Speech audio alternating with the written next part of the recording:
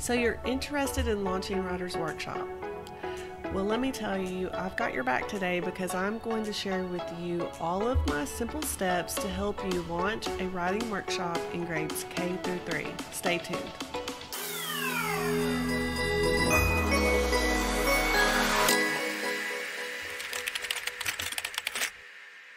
Hey there, my name is Jen Kimbrell. I've been an educator now for starting my 27th year this coming school year.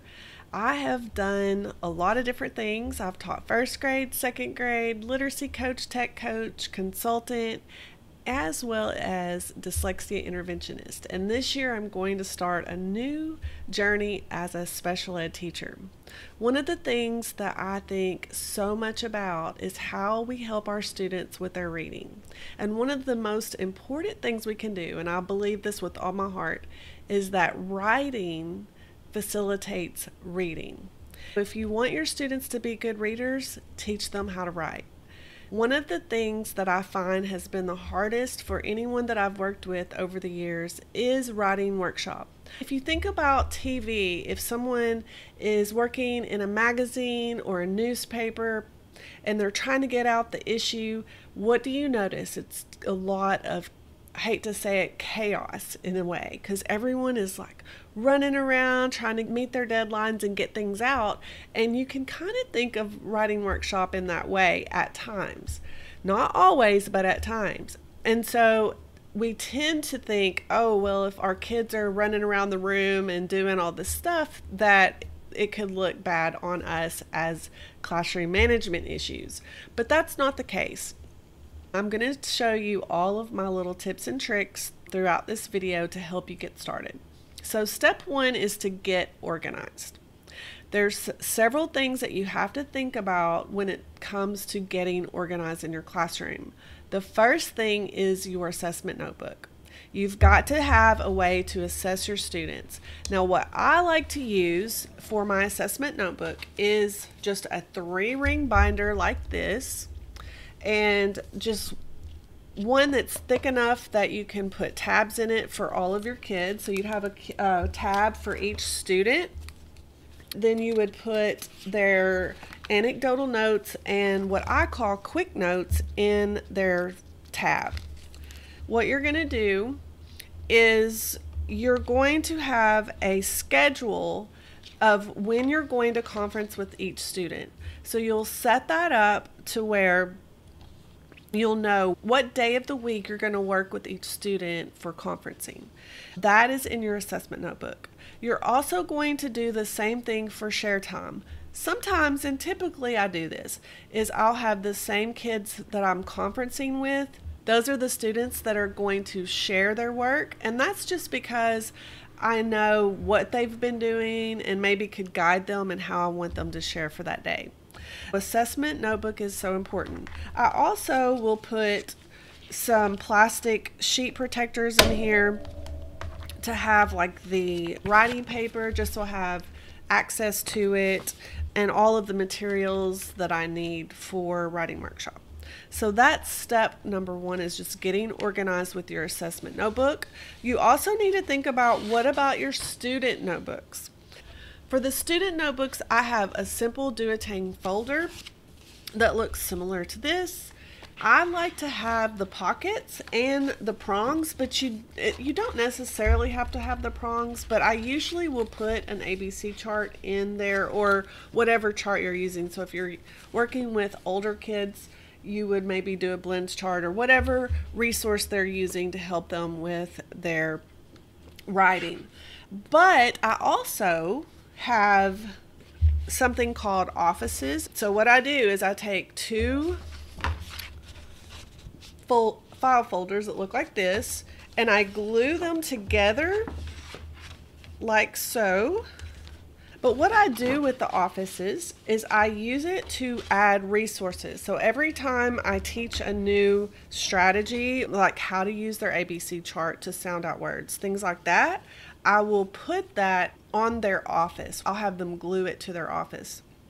Now you can make it beforehand. I know we've done that in the past where we've made it beforehand and laminated, but I kind of like to do it as we go just so that it's got all of the materials that they know how to use. And then once it's full, you can do it on front and back. Then I will laminate it. But some of the things that I'll put on there, I have some I can cards, like I can write a sentence about my picture. I can add details to my picture. I can write my color words. This is for kindergarten. Actually have lessons for K through 3, but this example is for kindergarten. Add labels to my drawings. I can write my letters and numbers correctly, stuff like that.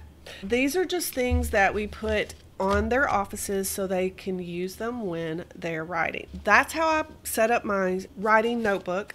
Also, the pockets, or they're for their writing that they're either working on or they're finished with. If it gets too full, then I have a separate file folder that we'll put their writing in, and then we'll talk about a little bit later about how we do the portfolio.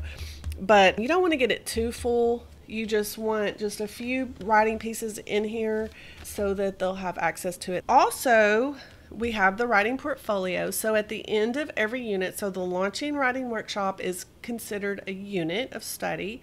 And at the end, they're going to choose their favorite piece to put in their writing portfolio.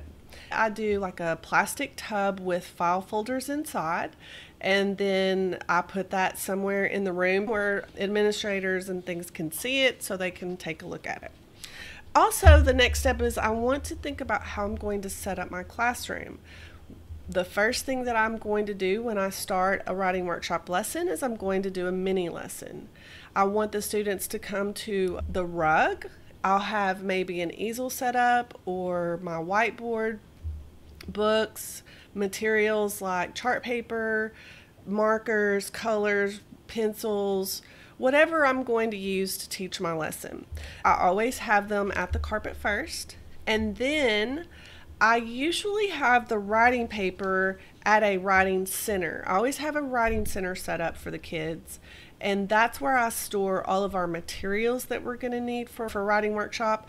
I don't allow students to have access to their writing notebooks at their desks because I don't want them to get messed up. So usually I just put these in a basket and I'll call on my kids that I'm going to conference with first, so that by the time I'm ready to get to them to conference, they've got something hopefully on their paper that we can talk about. Typically, I'll pass the writing notebooks out. If they're older, like second grade, third grade, we might do it by desk so that there's a basket for their group area that maybe the group leader can pass them out. Just however you want to set that up. One of the things that I do that's really important when I'm setting up my classroom is I know that I'm going to come to them for my conferences. I have a rolling chair that I can roll around the room. I take a clipboard and some labels. I'll grab their quick notes, which let me show you what that looks like.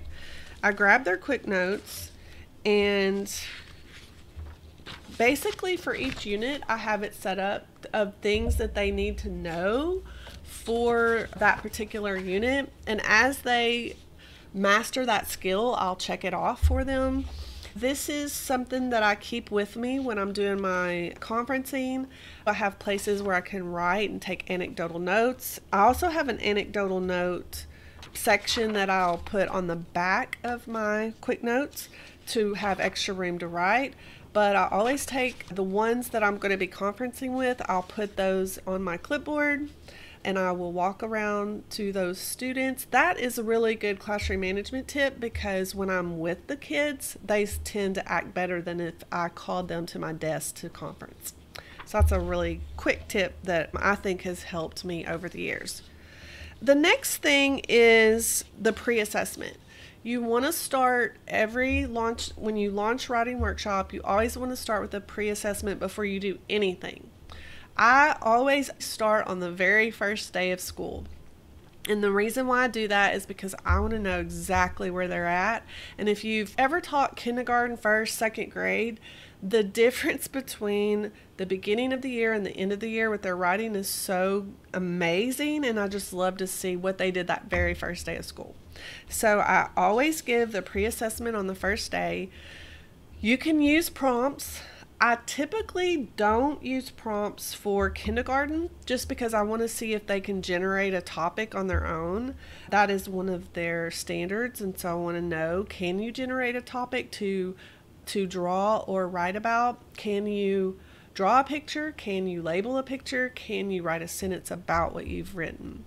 So those are the pre-assessment that I have, and that would go into their portfolio. The next step is the mini lesson. There's 4 different types of mini lessons that I do. One is organization, the other is strategy, skills, and author's craft. Now with organization, you might think it's like organizing your writing, but it's not. It's more about organizing for a writing workshop. You think about what to do. Things like setting up your notebook properly, locating materials, knowing what to do when the teacher isn't available and they're in a conference. What do I do? How to turn and talk to your partner, how to use the ABC chart, things like that. Those are some organizational things that we will do mini lessons over. My mini lessons always follow the gradual release model, which is perfect for structured literacy. It's the I do, we do, you do model, and the share time at the end. The strategy lessons are the how to do. So things like, how do I hold my pencil correctly? This is for kindergarten. How do I hold my pencil correctly? How can I attend letter formation? So with kindergarten, a lot of people think that it's too early to start writing workshop at the beginning of the year, and they want to start in the mid, like January, something like that. I go ahead and start it at the beginning, but I'm really focused a lot on just letter formation. I want to make sure that my kids are writing their letters correctly.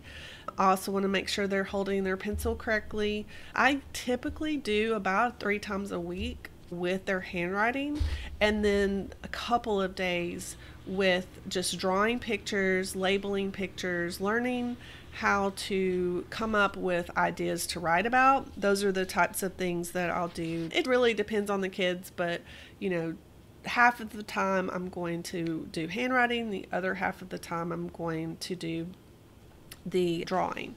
If you're teaching older kids, things that you might do for strategies could be things like how to expand your message, how to stick to a topic, how to reread your writing, how to rearrange your sentences to make them fit better in your story. The third mini lesson is skills, and that deals more with grammar and punctuation.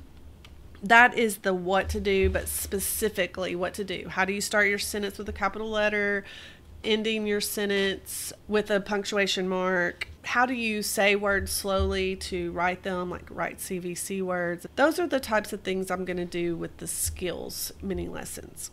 And then, of course, the last one is craft, and that's how to write for an audience. And that is what good authors do. They write for an audience, and so we do a lot of reading. Like for the first launch, we're going to read a lot of personal narratives because that is typically what students are going to be able to write about is themselves. And so we do a lot of reading of personal narratives and talk about how the author uses words to help in their writing. And so with author's craft, it could be things like certain words that they use, even how they illustrate books. I hope that helps you with launching your writing workshop. If you are interested and you want to know more information, I do have a launching writing workshop unit for grades K through 3. So I have one for kindergarten, one for first, second, and third. And I will link those down in the description. It is filled with all of my writing centers, ICANN cards, quick notes, writing paper, all the things that you're going to need to start your writing workshop. I hope that would help you in getting started off successfully in your classroom. If you like this video, be sure to like it and share it with a friend. Also, I'd love to hear what you think about launching writing workshop, or if you have any questions, let me know in the comments below. Also, be sure to hit that bell so that you're notified anytime I put a new video out, as well as hitting that subscribe button so that you are in the know. Thank you so much, and I hope you have a great week.